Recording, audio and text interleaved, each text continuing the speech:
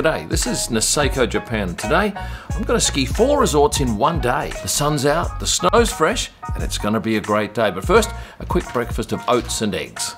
There are 4 different mountains to ski here. Well, probably one big mountain, 4 different sides. We're in Hirafu.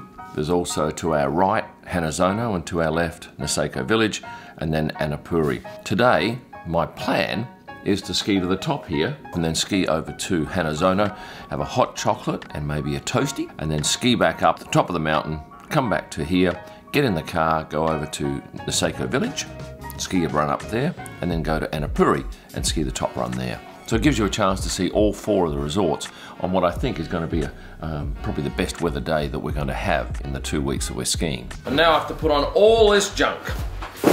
This is what skiing should be like. Hooded lift, padded seats, nice and comfortable. There is one better lift here that actually has 6 seats, all heated plus hooded. Fantastic. So Tyler's videoing me, but I've only got 1 pole, which will be interesting. Now this is the easy part. We get a bit quicker when we go around here. Whoa! I don't know what to do with this hand. Oh, it's such a perfect day.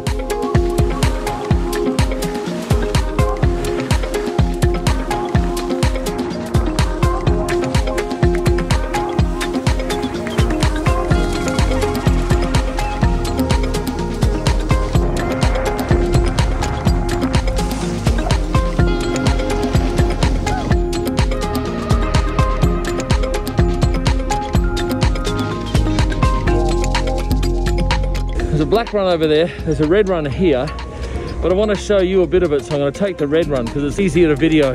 And at the bottom of this run, hot chocolate and toasted sandwich. And that building you're looking at is the Park Hyatt, which is not that old, and it's the top Hyatt brand. It's pretty much the dominant feature of Hanazono. This is a 6-seat lift. This is the one that is super comfortable with the padded seats, heated, and the bubble, which is fantastic when it's blowing a gale. Good morning. Good morning. How you doing? 1 hot chocolate and a ham and cheese toasty, please. Sure. That'll be 1,400, please. It's your hot chocolate, ham and cheese. Thank you, mate. How good's that? And if you want, you can also get shots for 600 yen, or even a bottle of Ferrari Trento, the F1 champagne, for 7,500 yen. This is the Edge restaurant and bar. I had lunch here the other day. It was excellent. Come and have a look.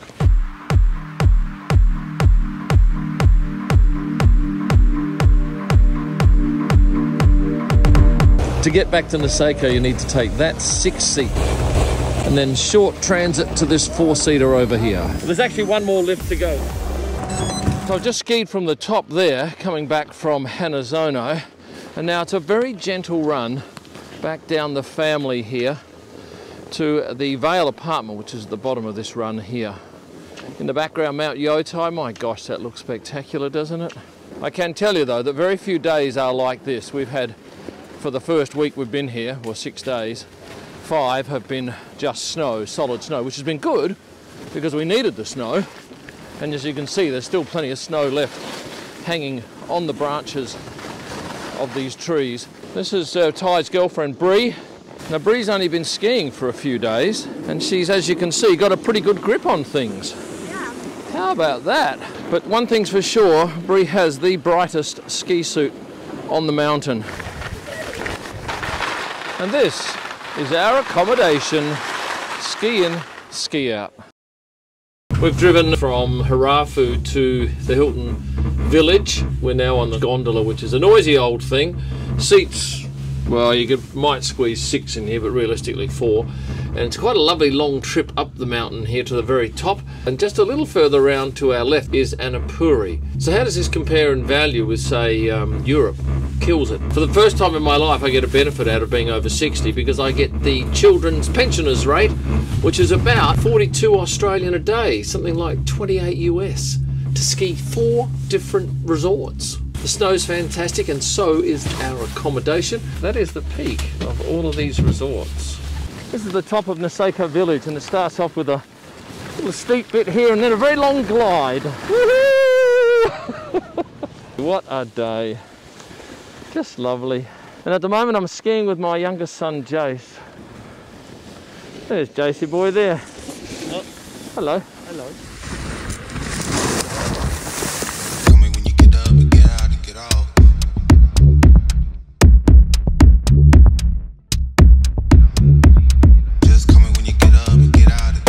This is a 6-seat gondola. We'll do 2 runs and enjoy what is a most spectacular view. That mountain you cannot ski. Well, there's no ski lifts. If you want, you could hike up there. It takes about 4 hours to hike up and takes about 20 minutes to get down. Not for me. Jace is just reminding me that some 3 or 4 years ago he broke his wrist just over here, and at the time I thought he was being a bit of a wussy and told him to get up, but he was indeed in a great deal of pain. And we had to take him to the hospital, and they were fantastic there. But it's healed now, and we'll go and revisit that site and just rekindle old memories. This is the top of Annapurri, beautiful view. And at first look, things look a bit icier. Anyway, we'll see how we go, hey? Jason's boots are giving him a fair amount of grief.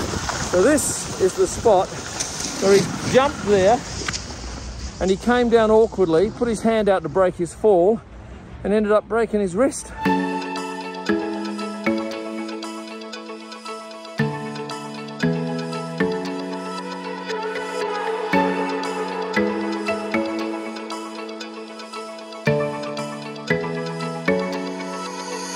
4 resorts in one day. What a great day out. Beautiful snow, lovely conditions, great sunshine, and now a 41-degree onsen. And then we're heading down to Kuchan to do some shopping.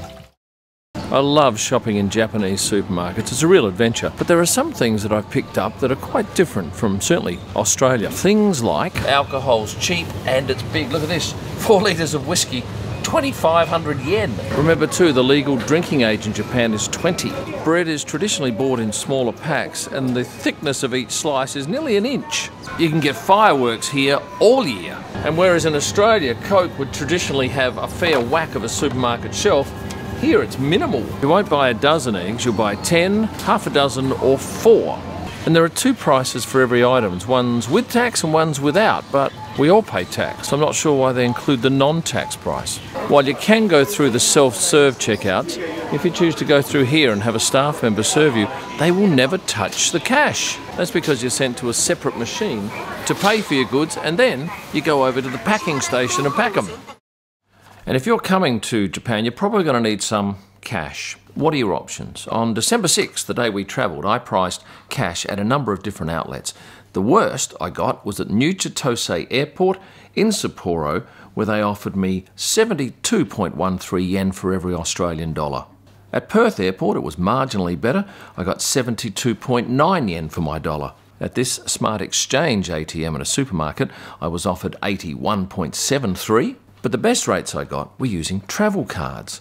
Using a Commonwealth travel card, I got 88.1 yen, but they charged me a 1.1% fee at the machine when I take it out here in Japan. So effectively, the rate is 87.23. But by far the best rate I've seen, and this is not for cash, is using my Bankwest credit card. There's no 3% foreign transaction fee, and the rate on the 6th of December was 91.38. How can I get cash using this card here in Japan?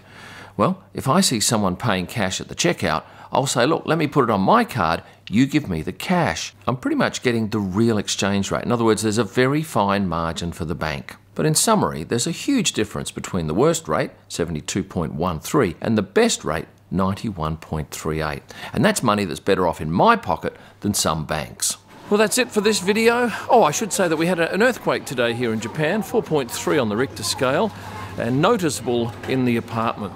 If you've enjoyed the video, please hit the like button, subscribe if you haven't done so, and become a member.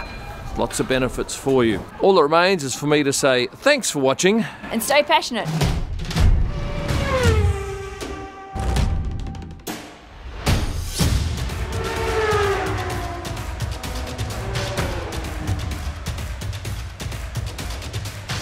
This looks a little bit icier than the other 3 runs.